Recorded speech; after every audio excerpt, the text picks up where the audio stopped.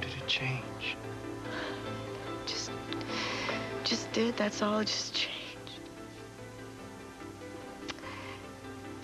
Yes, David,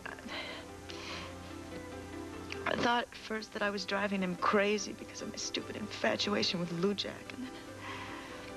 And then I thought he wasn't in love with me anymore. What was it? It was infinity. If only he had been pulled away. No, okay, well, no.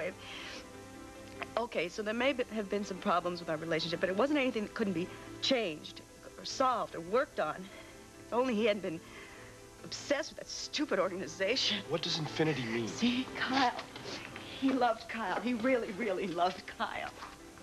Yeah, but David turned on Kyle. No, why? How did it happen? I tried to stop him. I really tried to stop him. You knew that David was going to go after Kyle? I tried to stop him, but he stopped me. He hit me. See, he hit me. Yeah. And I was in there too late. See, that lady. Maeve Stoddard.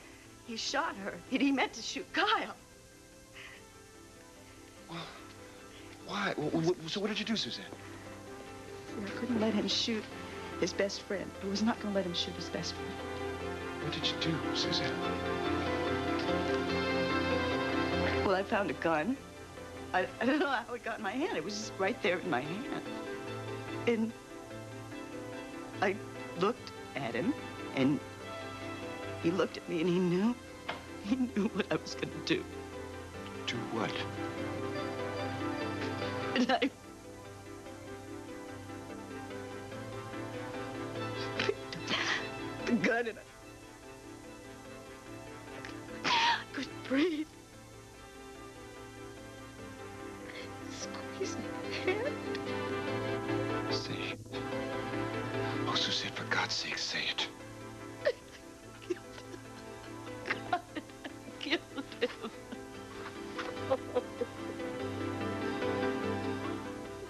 Well, you did the only thing you could do.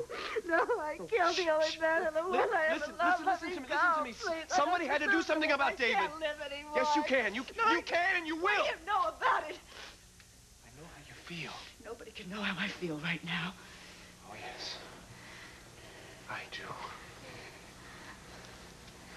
You are looking at a man who was responsible for the death of his own daughter. Oh, God.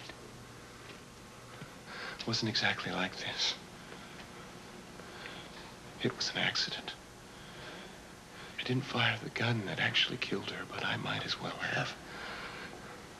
Because I was definitely responsible for the death of my own daughter, so don't you tell me I don't know how you feel.